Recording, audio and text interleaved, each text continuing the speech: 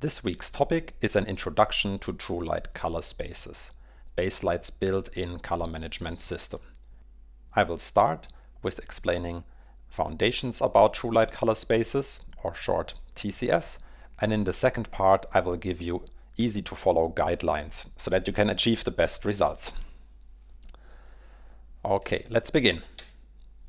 Truelight color spaces is the native color management system of all FilmLight products, Baselight, Daylight, Baselight editions and BLG tools, etc.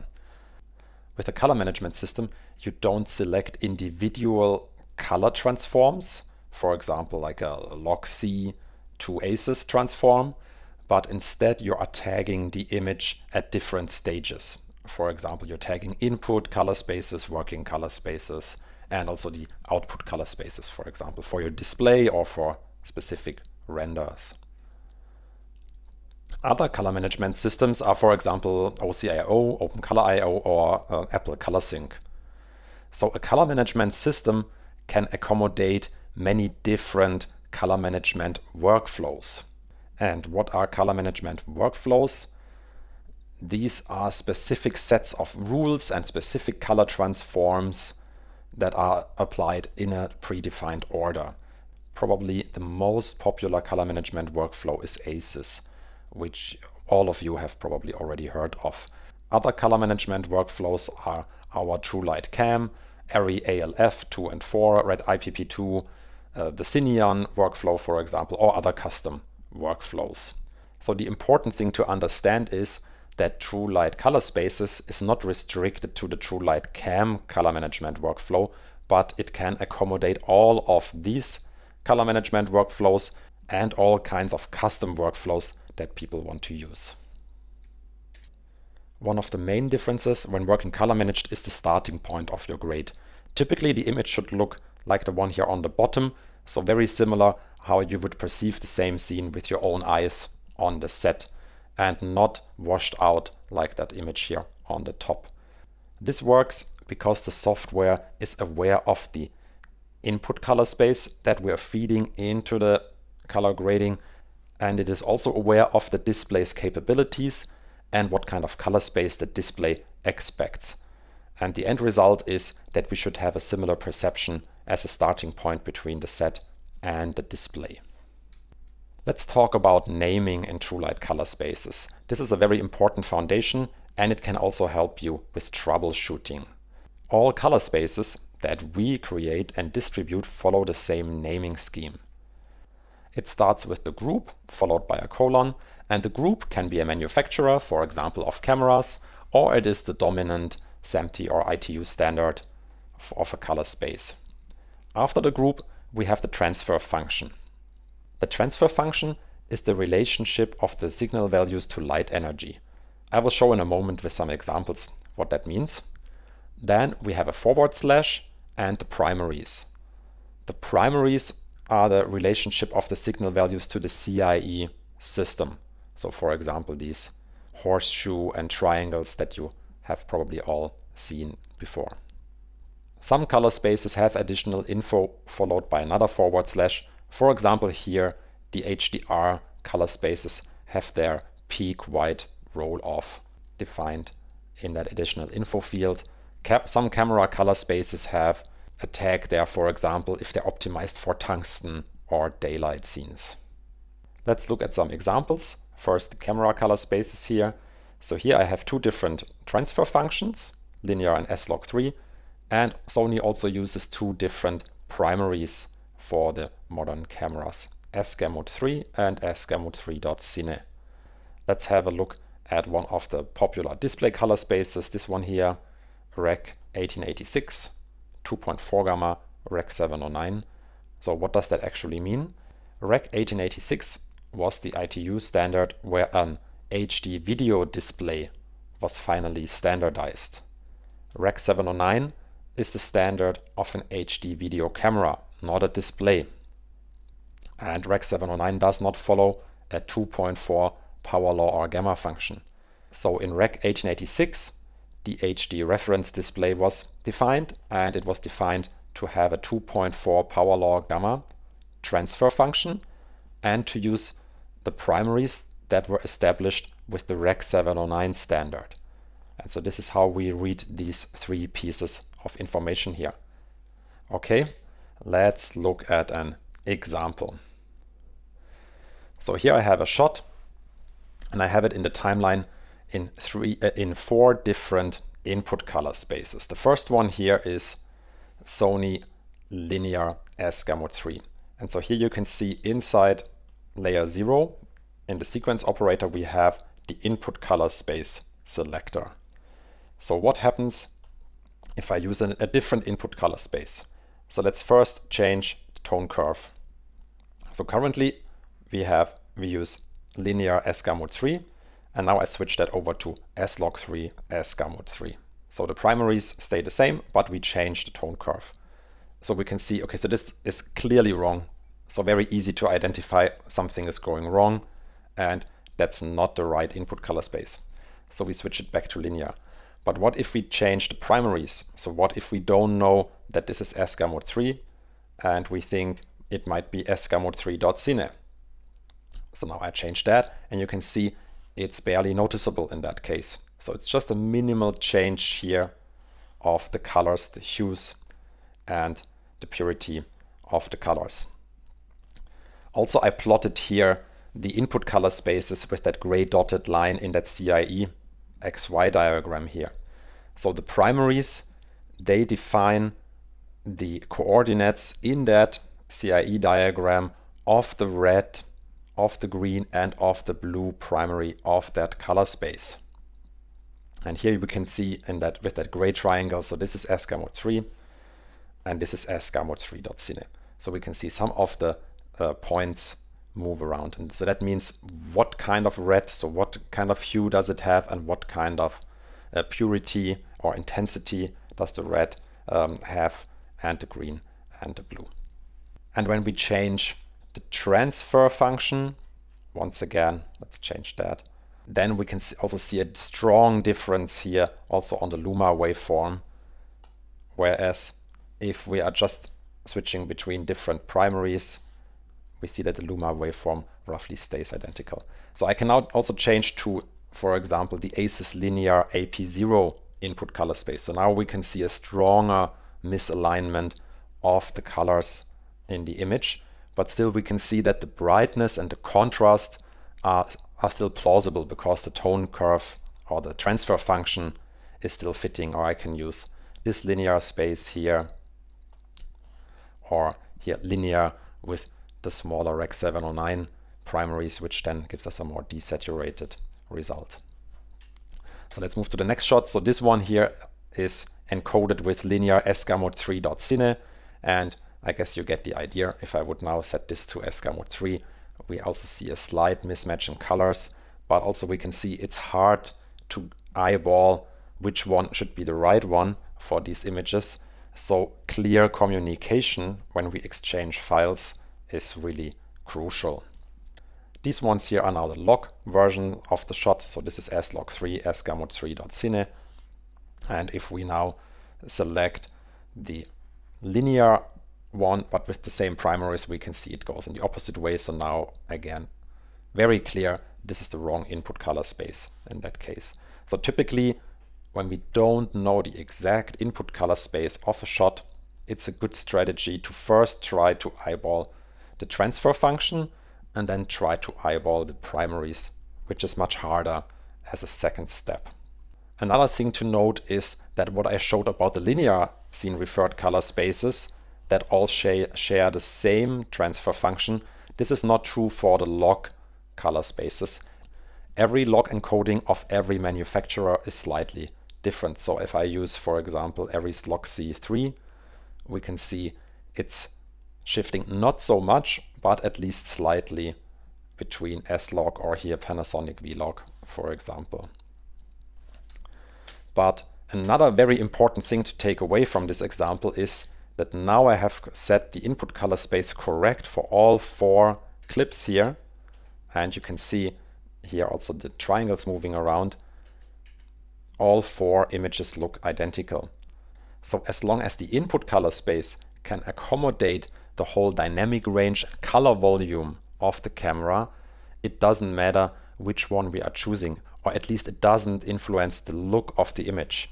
So all 4 images look the same and all 4 images will also grade identical.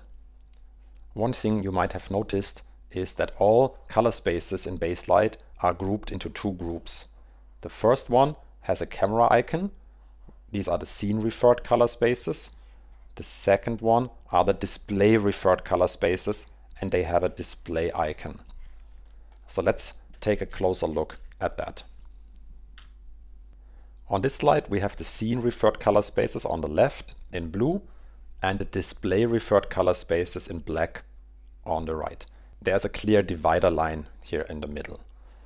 Scene referred color spaces, they store light energy from a scene that a camera captures. So this can, in most cases, these are real cameras, but this could also be synthetic cameras like CG renderers, for example. They can also produce scene referred color values. And the signal values, they really describe the amount of light that hit the camera sensor. In comparison, display referred color spaces, there the signal values describe the light energy emitted from a display. And this is something fundamentally different because displays have a fixed dynamic range, and that's what some people call a closed domain. So we can expect certain parameters from a given display, for example, peak white luminance, black level, or the color primaries. Whereas a scene is sometimes described as open domain. So a scene has an unlimited dynamic range, although a given camera does not have an unlimited dynamic range. But during grading, we still want to be able to push things around in an open domain space. So we don't want to be constrained by the limits of a given piece of equipment.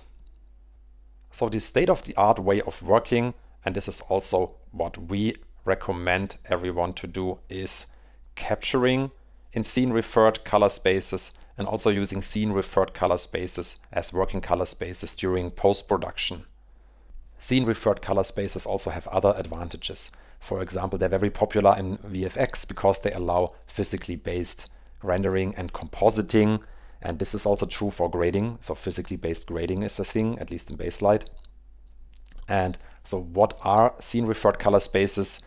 Typically they are either having a linear transfer function, so that's then also sometimes referred to as scene linear, or they use one of the various log encodings. The idea of scene referred color spaces is to store the light energy from the set in a documented way. One of the disadvantages of scene referred color spaces is that you can't view them directly on a display. So we all know that when we throw a log image onto a normal video display, the image looks washed out and does not look right. So this is one of the disadvantages of scene referred color spaces. So we need to always apply a color space conversion to view them in a correct way. So we need to bring them over into the display referred world here. So we need to cross that border into the black area to be able to view an image on an actual real world display. And that crossing is not trivial.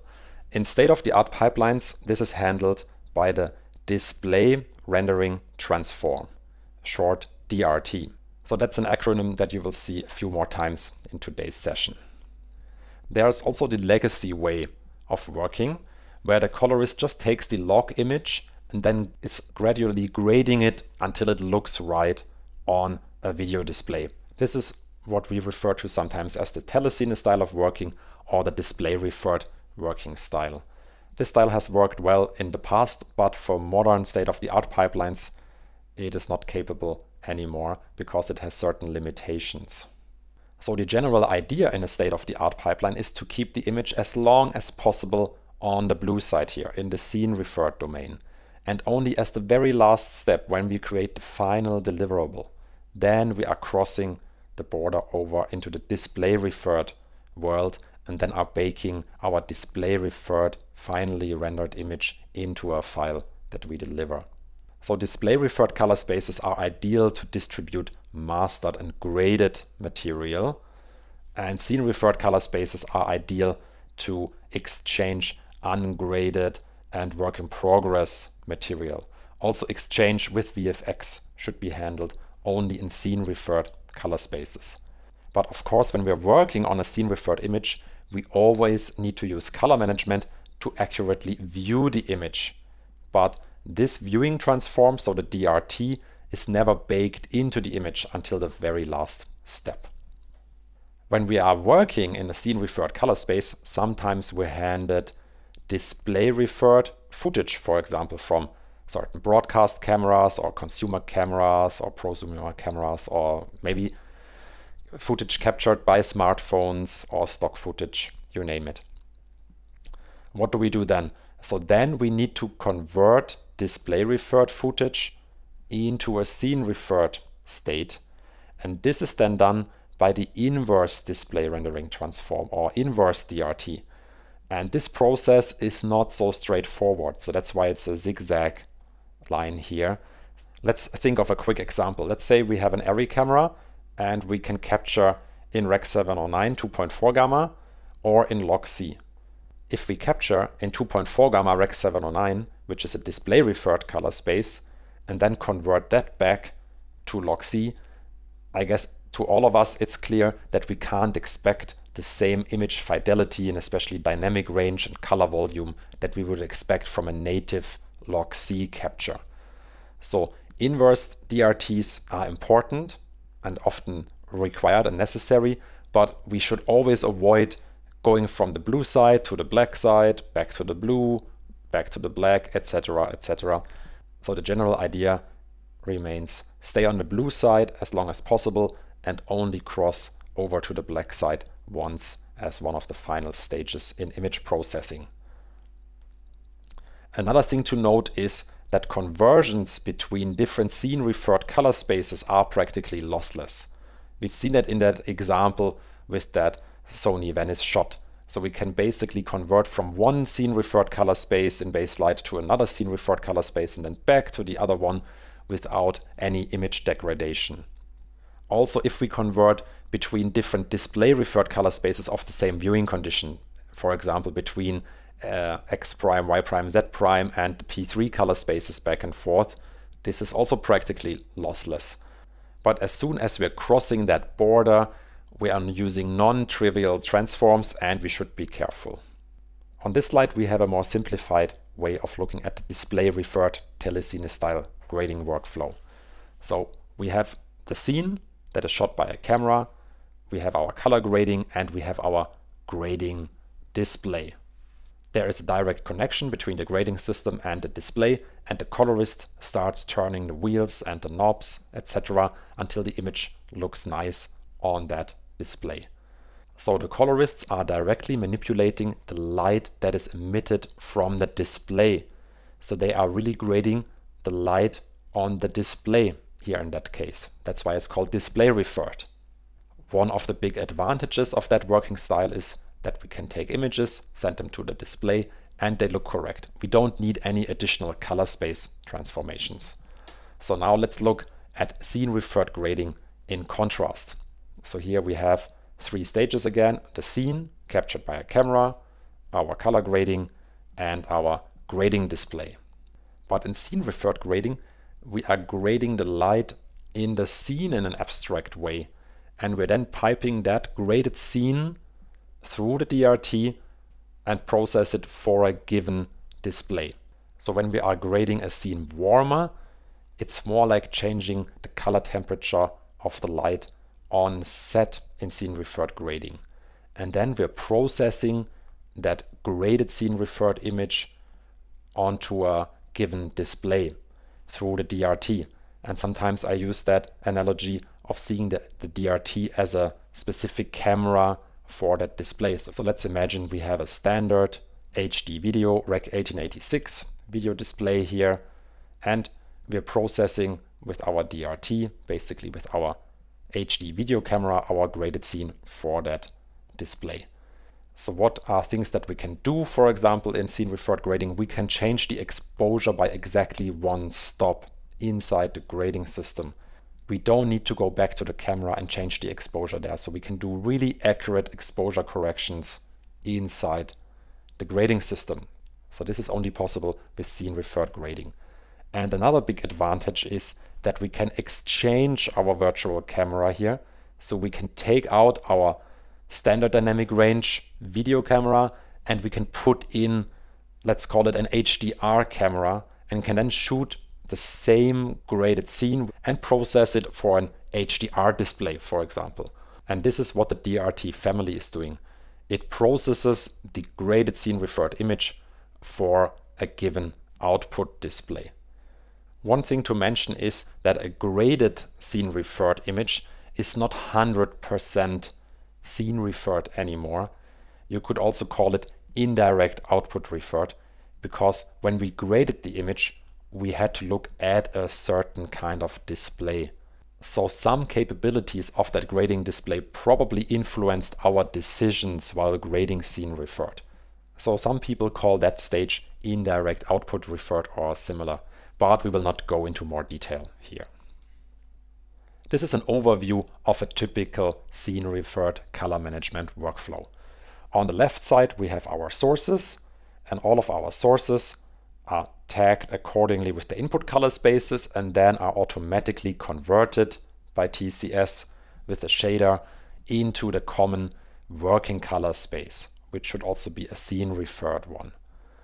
Ideally, all sources from real cameras or renders should have scene referred color spaces, but we all know that there are sometimes cameras that shoot in display referred color spaces like Rec. 709, or we might have footage that was already graded and rendered to a display referred color space. And in these cases, we will then apply the inverse DRT and the Truelight color spaces shader to also convert these clips into our common scene referred working color space. And this is here where all the work is happening. And on the output side, we have the DRT family that then converts to the different output viewing conditions and color spaces. Let's jump back into Baselight and have a look at some real examples. So I will open an important view. It's called the color space journey. And in the color space journey, we can verify what Truelight color spaces is doing while it processes the image that goes to the video output. So in this case here, this is a raw clip, an ARRI raw clip. It's automatically decoded to ARRI linear ARRI white gamut 3 as the input color space. So we can see here Baselight detected this is an ARRI raw clip, so I know what to do with it. So it gives us the automatic option, and we should always use that one. Then the first conversion, the input color transform, goes into the working color space. In this case, we use the FilmLight T-Log E gamut. It's also a scene referred color space. My viewing color space is on my Mac here currently set to sRGB. That's a display referred color space, which makes sense. So Baselight now needs to cross from the scene referred to the display referred domain. And whenever it needs to convert from scene referred to display referred, Baselight automatically applies the DRT. In this case, I configured Truelight Cam version 2. And here it uses the Office 100 nits viewing condition for sRGB display. Let's do something different. I open the scene settings, go to Format and Color. And now I'm changing the working color space from T-Log to a display referred one. I use Rec. 1886. Now we can see a different color space journey. We still have the scene referred input color space, but now because the working color space is already display referred, Baselight needs to apply the DRT inside that input color transform here to the working color space. And the color space journey shows us a hint that this is not an optimal working style, because we might not be able to leverage the full dynamic range of the captured image during grading. And then we have a simple conversion from the working color space to our viewing color space, because this is now just display referred to display referred. Okay, let's set this back to T-Log E gamut and move on to the next shot. This is an ASUS Linear AP0 EXR. It's also called an ASUS 2065-1 file. It has a linear tone curve and the large AP0 primaries that we can see here. In this case, Baselight is able to pick up the correct input color space from the metadata of the EXR. But this is not always the case. It could happen that the image comes in with the default EXR color space, which is linear and Rec. 709 color primaries, and then it would look wrong color-wise. So then you might have to guess which is the correct input color space for that scene linear image. So another piece of advice, always be very precise with the labeling of your files. Don't label a file just with linear, but always label it with tone curve and primaries. And of course, we have access to the full dynamic range of the source clip. Here we can see the highlights look blown out without a correction. But if I correct the shot down to a darker exposure, we can see all the details come back in the highlights. And of course, the same happens here in the shadows. The color space journey of that clip looks very similar to the first one. We have an automatic scene referred input color space. The rest is the same. The next clip in the timeline is a Rec. 709 video file. And so this is a display referred input color space. So now Baselight needs to cross the border from display referred to scene referred on the input side. And it needs to apply the inverse DRT first. Then we are grading as usual in our T-log egamut working color space. And on the output side, it then applies the normal DRT going back into the display referred world. So the color space journey warns us that this is not ideal, but it is required in that case because our clip is available only in a display referred input color space. So this is not uncommon. Let's proceed to the next clip. So this is log C material, but it was transcoded to ProRes prior to grading. And so here Baselight is lacking the correct input color space for that clip. So we can see it looks washed out. Baselight assumes that the most probable input color space is Rec. 1886, but this is clearly wrong here. And so I need to manually tag that clip as log C3 Arri white gamut 3. Now it looks correct as a starting point. It might require some white balancing to balance out that warm light, but that's then part of the grade, of course. This concludes the first part. Now continue with my 5 guidelines for you. The first guideline is never lie to Baselight or TCS. And here the most important part is the viewing color space. Always set the viewing color space according to your display capabilities and settings. This is really the most important piece of the whole color management, because if you have a mistake here, the whole card house collapses. Then the whole what you see is what you get paradigm is not true anymore. Another important part is the input color space. Always tag your input color space according to your footage, at least if you know the correct input color space for your footage. If you don't know, you might have to eyeball it, but that's a non-ideal scenario. And if Baselight suggests an automatic or an from metadata tagging, you should usually go with that, unless you know otherwise, like in my last example with the transcoded material where the metadata of the file was actually wrong. Also, if you apply LUTs in the stack, set the input and output color space that the LUT expects accordingly in the LUT operator. So I show that now with an example. So here we have our shot again, and let's insert a LUT operator from the color menu.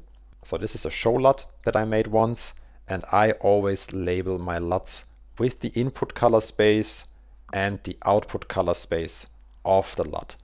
I select that LUT and the image looks completely wrong because we haven't set the correct input and output color space of the LUT yet.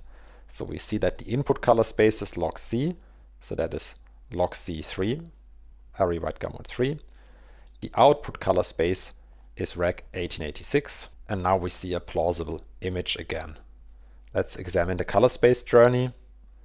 Here we can see the LUT operator.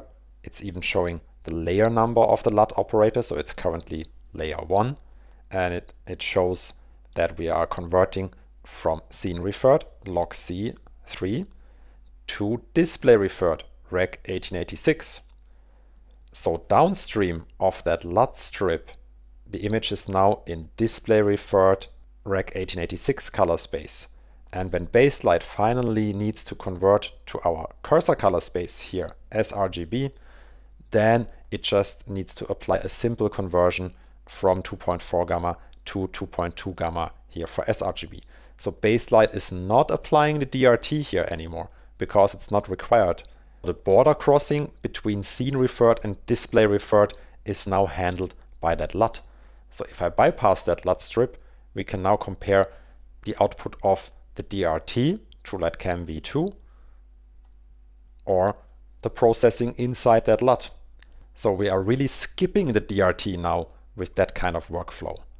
And you should really be aware that with this kind of LUT workflow, we can't go easily to HDR.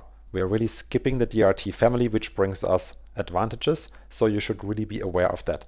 But if you want to use a LUT, this is the right way of doing it. And ideally, the LUT should be log to log, how we call it nowadays. It should be scene referred to scene referred color space. That would be a better solution. And if you are unsure about the correct input and output color space of a given LUT, probably the best idea is to not use that LUT at all. Let's move on to guideline number 2. Use a DRT family. Through a DRT, we gain the capability of grading in a scene-referred working color space, which brings certain advantages. And through a DRT family, we gain the capability of outputting not only to SDR, but also to HDR. Guideline number 3. Use a scene-referred working color space. The working color space should have a log transfer function for color grading, and the best choice is the one that matches your selected DRT. So for ACES, it would be ACES CCT.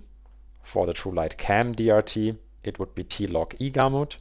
For ARRI ALF2, it would be log C3 white gamut 3. And for ALF4, it would be log C4 white gamut 4.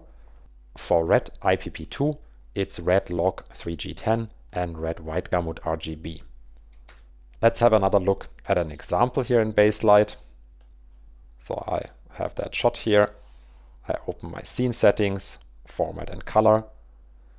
In the DRT drop-down menu, we see all of our options, but we should only use the ones that have the icon with the multiple S curves. That is also a little bit brighter. So these are the DRT families. So that means they can output to multiple viewing conditions, and typically that means not only standard dynamic range, but they are also able to output to high dynamic range. So an ACES pipeline would look like this: ACES RRT 1.1 plus, DRT family, and ACES CCT as the working color space. So the DRT has an effect on the starting point of our grade, but changing the working color space, as long as there is no grading applied in the timeline, does not influence the look. As soon as we start grading, it also has an influence on the look. So let's jump to ALF, or IPP2 would look like this. How to pick the best DRT and working color space for your project is a topic for another day. Let's move on to guideline number 4. The timeline is always full range. So far I haven't talked about legal and full levels. And here's the thing. Truelight color spaces is optimized and really built for only full range images. So it always expects full range images when it handles color space conversions. So if we are dealing with legal range levels, doesn't matter on the input or on the output side, then we need to scale them accordingly. So if we have full range input, we don't need to do anything on the input side. But if we have legal range input, then we need to check that small legal to full scale button inside layer 0. I will show that in a moment where it is in the user interface. And on the output side, if our display that we have connected, typically via SDI, expects legal or sometimes it's also called limited range, then we need to set the SDI output scaling either in the display menu or in Baselight setups accordingly to full to legal. Otherwise, set it to no scale clip if the display expects full range levels. And the last point is during render. If we are rendering to a file format, for example ProRes, that expects legal levels, then we need to apply the full to legal scale video LUT. Full range file containers, they should use here also no scale clip. And two more things to mention. If you find any kind of legacy color spaces on your machine, they should also have that user icon next to them because they're not natively in Baselight anymore, that have a legal part in their naming. Somehow avoid these kind of color spaces. They shouldn't be used anymore in Baselight. You should be able to apply all required operations just with these three options here. Also, please avoid the clipped and soft clipped scaling options. They should also not be required anymore. Let's have a look at an example here. So here we have a ProRes clip. It's in a display referred input color space, Rec 1886. So this one is already graded. We're loading it into our timeline. Baselight automatically already checked the legal to full scale option here, just based on the metadata that it read from the file, which is the right thing here. So if I uncheck this, now we treat the file as it would have full range levels, and we can see now the black levels are a little bit lifted. If you're unsure about the right choice here on the input side for a certain clip, then having the legal to full scale off is the safer option. But here in this case, it's pretty clear this one is the right choice. Let's move on to our final slide about legal and full scaling. So this is a general overview that I put together for you. And so this should give you some guidance about the correct choices for certain formats here on the input side. Here are the display settings during grading, and on the render side, these are the typical choices. And if you want to learn more about legal and full scaling in Baselight, check out our Baselight Q&A webinar. In there, I explained the whole topic in a little bit more detail. Let's come to our last guideline, number 5, rely on default settings. There are various advanced settings that I haven't covered today. The mastering color space, grade result color space, several color matrices on the input side and output side, the mastering white point, etc. There are a few more options. If you don't understand a parameter in Baselight in the color management, it's best to leave it on its default setting or leave it on an automatic setting if that is available. Let's have a quick look at the scene settings. Here, for example, in the advanced section, we have the mastering color space. We have an automatic option here, automatic from DRT. It's usually best to leave it on that setting because the automatic settings and our default settings are really built around the best practices in the industry. So for most cases, this should be the right choice. Also, automatic options have the advantage that they can adapt dynamically to different parameters. So for example, if the input or the render color space or viewing color space changes, they will adapt dynamically and still do the right thing for that scenario that you're now doing. So automatic is a good thing in Baselight, and we are also trying to be as opaque as possible about our automatic processes. So we try to show them all transparent in the color space journey so that you're still aware about what is actually going on under the hood. Okay, this was a lot of content for one session. Let's move on to the questions. So thanks for staying with us today. So we know it's not an easy topic, but I hope that I was able to give you a smooth introduction into it. And so I think we covered all of the important things, questions in the chat. Okay, so have a great day, happy grading, and see you next time. Bye-bye.